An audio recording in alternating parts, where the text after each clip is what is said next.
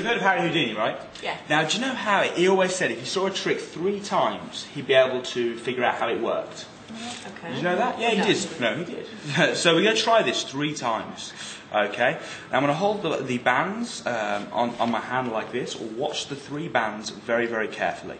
We're going to change them one at a time. Now we're going to use this one first. All you do is you squeeze the band inside your hand, blow on my hand, a bit harder. Fantastic. What? And you see the first band actually changes into a coin. Oh my god. Yeah, that's an American $50. You can check that out. Have a little look at that. That's the first one. Now, I did say I was going to do it 3 times. So, sorry. I said I was going to do it 3 times, so we'll try again. We'll get rid of that one. We'll do it again. Here we go. We'll use this one here and this one here. Watch the 2 bands very carefully. This time a little bit more visually. As I pull it, you're actually going to see it change. Okay? So watch the bands. Here we go.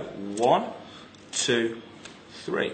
And the next one visually changes into a coin. That leaves us with just 1. And again, that's an American $50. Last band changed into a coin. Now, Anna, could you do me a favour? Could you cup your hands like this for me?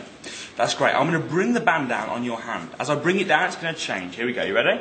1, 2, 3. And that's all 3 bands changed into a coin.